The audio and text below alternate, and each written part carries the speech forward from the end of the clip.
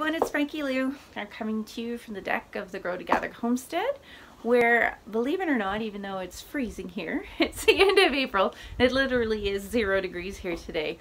I am starting to prep some more sunflowers to put out in my garden.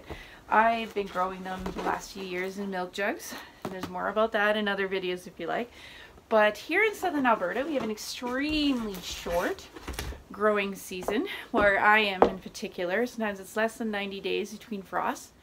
While I do like to direct sow some sunflowers, try to say that 4 times quickly, I find that I do like to also have a backup plan and have some that have started early, because more than once in the history here on the farm, a bunch of stuff will just be coming to head, and then we get our first frost at the end of August, and those poor sunflowers don't make it, the ones that we direct sow. So Angus won't be disappointed because he loves them. And also, so I will have lots of sunflowers for all the different uses I'm going to talk about right now. I also start some early. And I've got 3 that I'm putting out in the yard today. I've got Bright Bandolier, which is a nice multi-headed sunflower. I'm going to talk about why those might be good later. I've got the giant mammoth sunflower, okay, and those are the ones that you're used to eating probably.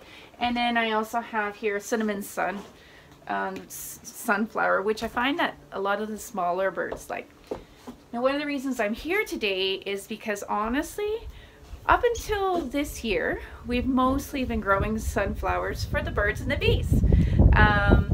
They love them. I put a sunflower head at the top of this, and they've almost finished picking those off every year.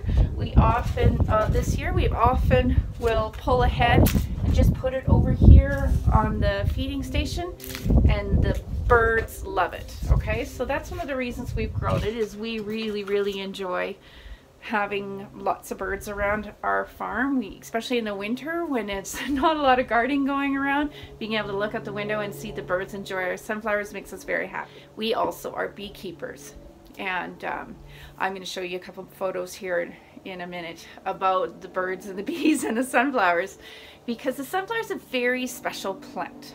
Okay, and it's kind of the dream plant to almost every species of bee that I've ever encountered here out on the homestead. Our honeybees love it. In fact, I'm going to show you a couple pictures of sunflower heads now so that I can explain this a little bit better. So I'll be right back.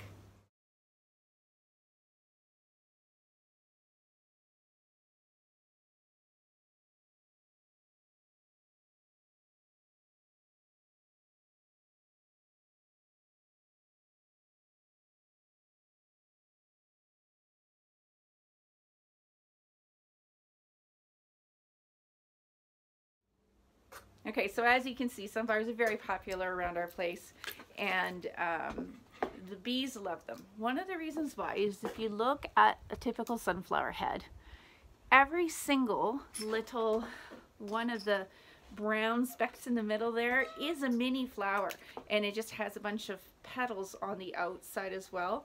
But there can be up to basically 2,000 mini flowers on one sunflower head.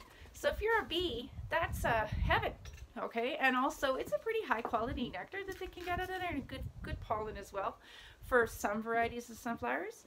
You can also buy sunflowers that don't have pollen or much of it, those were designed for the florist industry. They're not usually the ones that I'm going to grow around here, because I'm growing ones that are for my birds and my bees, and this year for me as well. Sunflowers are amazing. They have been domesticated here and used in agricultural practices in North America for at least 5,000 years, we've found in the archaeological record. So that's pretty cool. Just like squash and beans and corn, which were all domesticated and used agriculturally here in North America, so were sunflowers. Now, when Europeans came to North America, they discovered these beautiful plants that the indigenous people were using, brought them back to Europe, and a lot of the varieties that we grow today are varieties that were hybridized back in Europe and then brought back here. If I show you some sunflower seeds here, I've got a couple varieties. Okay, these big seeds are the ones that you're probably used to eating, and these little seeds are more of oil producing seeds. Okay, but birds love them as well. So I grow both varieties. Well, actually, I grow about 6 varieties of sunflower. Some for us to eat, some for the birds to eat. Okay. I'm also growing, most varieties of sunflower are annual. Okay, and there's lots and lots and lots of varieties of sunflower, but there is one variety in particular that's perennial and is grown as a food crop. Okay, and that is the sunchoke.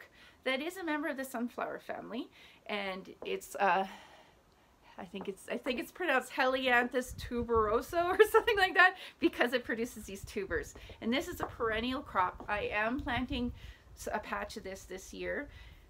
One thing I will say with a warning, or actually 2 things I'll say as a warning about sunchokes in particular. They do produce great big beautiful flowers, and if you do dig down, you get these tubers which you can eat as a roasted potato, like very similar to the way you would a potato. But they are gaseous, causing they're tubers that a lot of people find out the hard way, do cause quite a significant amount of gas, and also it's an extremely invasive species. So I'm growing these not mostly for me to eat, but for my honeybees. And what I'm going to do is place them in a raised, contained bed, okay? Because I have seen and heard many horror stories about somebody planting a couple of those and then taking over spots, which can happen with some perennial plants, and this sunchoke is definitely one of them. Now, we know that we can eat sunflower seeds, and I don't tend to eat a lot of the seeds myself, but I did do a lot of sprouting with them this year. So we're going to grow this year, not just for the beauty, which is significant. The sunflowers are so cheery and beautiful to have around, but I also am growing it more as a food crop for me this year, because I found that sprouting my own microgreens from my own sunflowers was very, very rewarding. And so I'm almost out of those now, and I only have these 3 little heads left for my birdies, so I want to grow more this year. So I will be harvesting those seeds, and it's really quite easy to do. You just basically let the sunflower dry in place is what I do, and then when it comes time, I just start popping these off. Okay, it's easily done. And then I pop them, I let them dry. Once they're dry completely, I store them in nice little paper baggies until it's time to use them, okay, in the spring.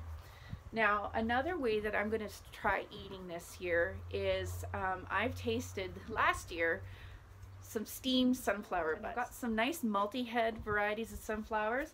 My bright bandolier usually produces several heads on one stalk, so I'll leave a few to flower, but I will also pick some of those prior to flowering when they're a nice full bud, and then you eat that almost as if you would an artichoke. It tastes very like artichoke, and I found it delicious, so I'm going to grow some of that for me this year. Now, in terms of as a companion plant, I love sunflower as a companion plant, but that's a bit, people have mixed feelings about it. Sunflowers almost have chemical warfare where they try to ward off other plants from growing near them by exuding some chemicals that are harmful to other plants, and that you shouldn't grow beans next to them. But some of the nicest scarlet runners I've ever had have been climbing up sunflowers.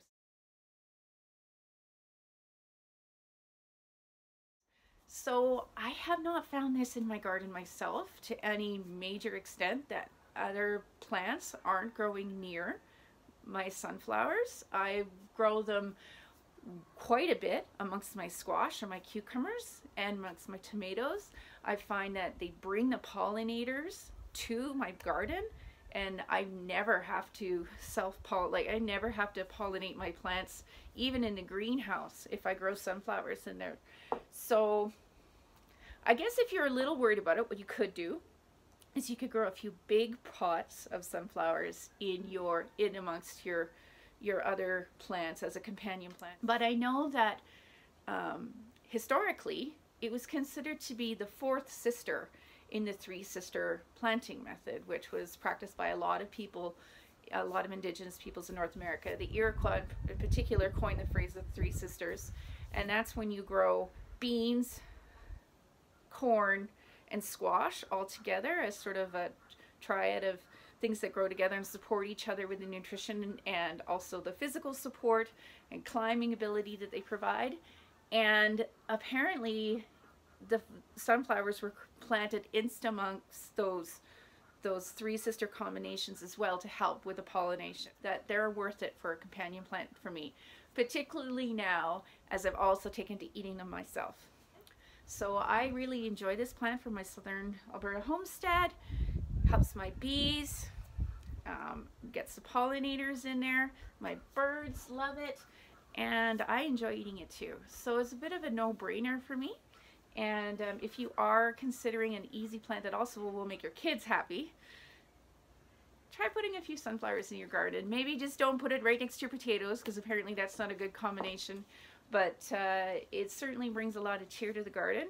And on these cold days, it's one of the things I'm most looking forward to see. So if you have any questions about this or any of the other plants that we grow here or things we're doing with the animals, let us know. And I hope you'll take this chance to grow together today. Have a good one.